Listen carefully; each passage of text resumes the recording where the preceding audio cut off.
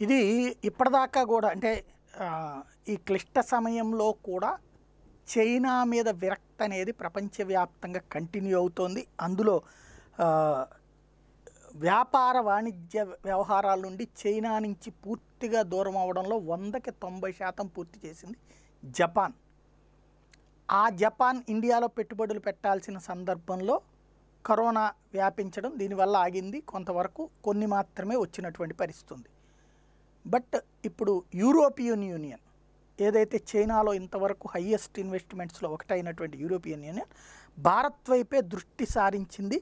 The European union is turning from China to India after suspending A trade deal ratification with Beijing. The European union is now looking to revive stalled trade talks with New Delhi. ఇది పెద్ద ఎత్తున జరుగుతోంది. ఇందులో వాళ్ళు EU India సమ్మిట్లో తేల్చింది ఏంటంటే, we emphasize our commitment to free, open and inclusive Indo Pacific space అండర్పిన్డ్ by respect for territorial integrity, sovereignty, democracy and rule of law. ఇవన్నీ ఉన్నటువంటి భారత్తో మేము కలుస్తామని చెప్తోంది. అట్లాగే hour partnership will promote A transparent, viable, inclusive, sustainable, comprehensive and rules based connectivity అన్నటువంటి విషయాన్ని కూడా ఈ సమ్మిట్లో తేల్చారు. We agreed to resume negotiations for a balanced, ambitious, comprehensive and mutually beneficial trade agreement అన్నటువంటి విషయాన్ని కూడా ఈ సమ్మిట్ ద్వారా తేల్చారు.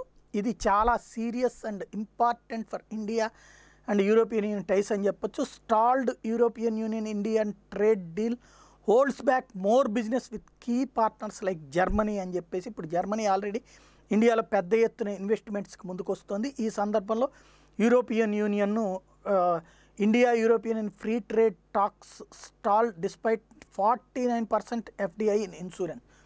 డైరెక్ట్గా మన ఇన్సూరెన్స్ రంగంలో 49% పెట్టుబడులకి రంగం సిద్ధమవుతున్నటువంటి పరిస్థితి అత్యంత important. And the prospects for ratification will depend on how the situation evolves అనేటువంటిది ఇక్కడ క్లియర్గా చెప్తూ ఉన్నారు. Chinese retaliatory sanctions targeting members of the European parliament are unacceptable. ఈ మధ్యకాలంలో పెద్ద ఎత్తున యూరోపియన్ యూనియన్కి సంబంధించిన పార్లమెంట్ సభ్యుల పట్ల చైనా ప్రవర్తించినటువంటి తీరు పెద్ద ఎత్తున వీళ్ళకి ఆగ్రహం తెప్పిస్తే ఈ సందర్భాన్ని భారత్ కరెక్ట్గా వాడుకుంది.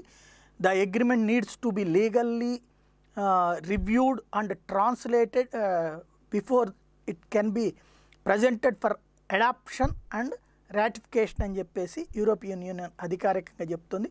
ఓవరాల్గా చూస్తే వేగంగా భారతదేశంతో ముందుకొచ్చేటువంటి పరిస్థితి ఉంది. యూరోపియన్ యూనియన్ భారత్ సంబంధాలు బలపడితే పెద్ద ఎత్తున ఉపాధి, ఉద్యోగ అవకాశాలు, భారతదేశంలో పెట్టుబడులు పెద్ద ఎత్తున పెరిగే అవకాశం ఉంటుంది.